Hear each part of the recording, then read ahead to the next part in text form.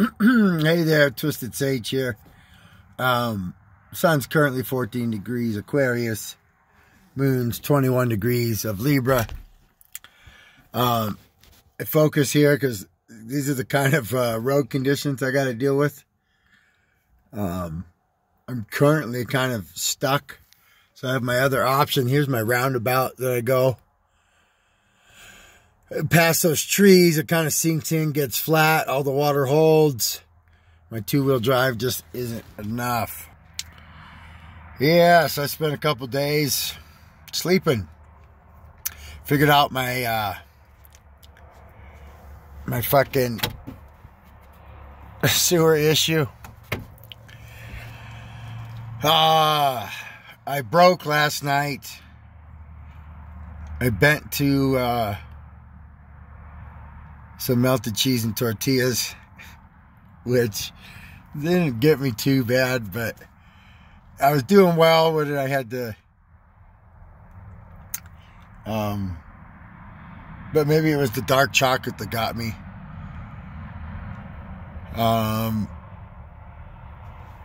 The nuts don't always do my gout that well either. And I'll show you the, I don't know if you can kind of see the inflammation. Yeah,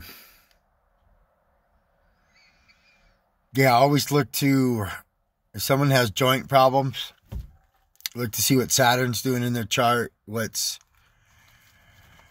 squaring Saturn. Today I did a lot better. Water, a little bit of them dark chocolate almonds again. Some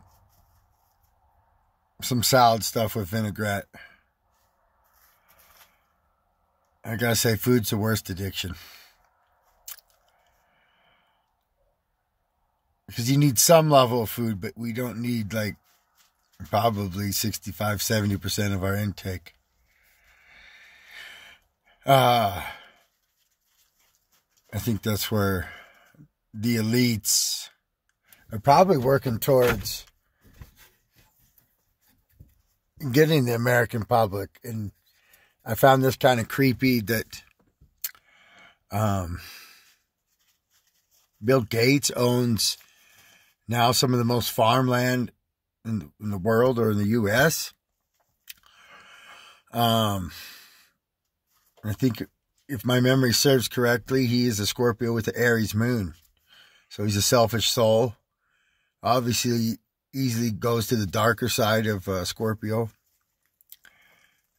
rather than choosing to ascend.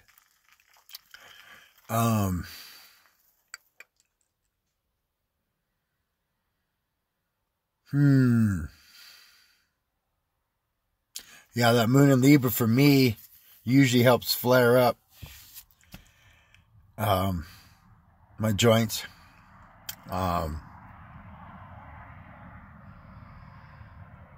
So I had to eat enough salad to be content and not wanting to munch down. I thought about that too. It's like, oh, shit, going back to being a pothead. Well, being a pothead may be how I ended up where I am with this dis-ease. Because eating poorly, what do they say? It's not what you do, it's how you do it.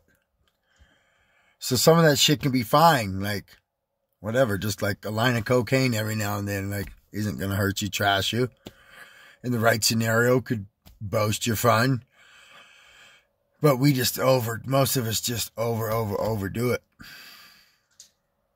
Sweet cereals have been that's one of the huge things, is cutting out sugars.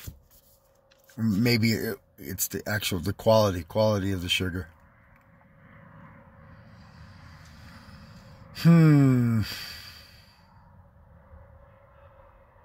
Either way, I gotta get my diet straight.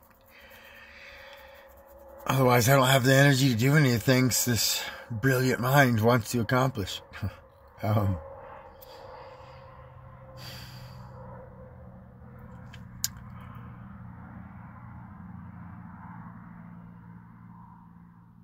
Yeah, weird synchronicities have been popping up. I'm guessing it's due to Mercury retrograde.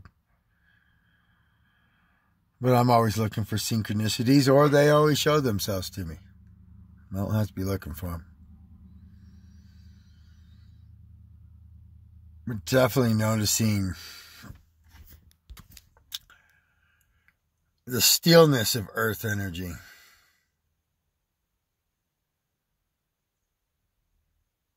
Like those shaggy juniper trees, they're vibrant with energy, but they're so still. Earth energy.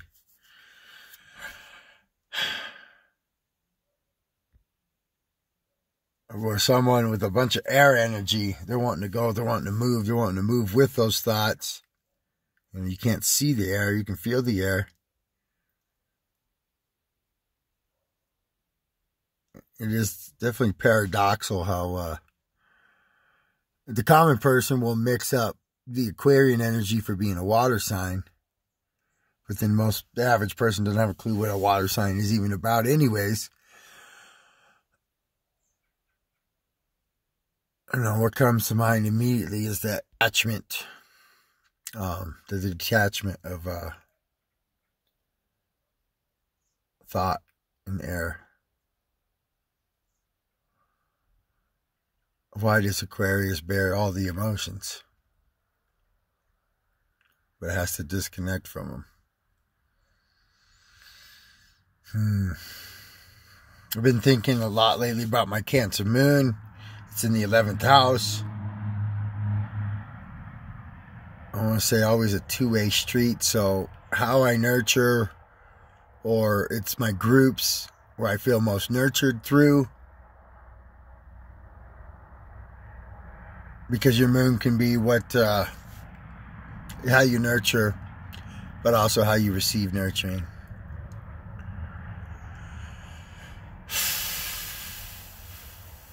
Let's just say I feel like I need some nurturing.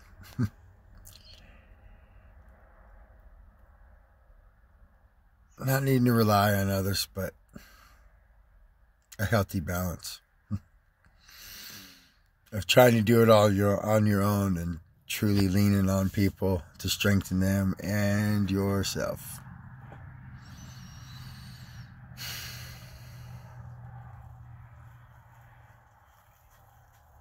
Wisdom whiskers. Surprised I have as much hair as I do. Surprised I haven't thought it all away.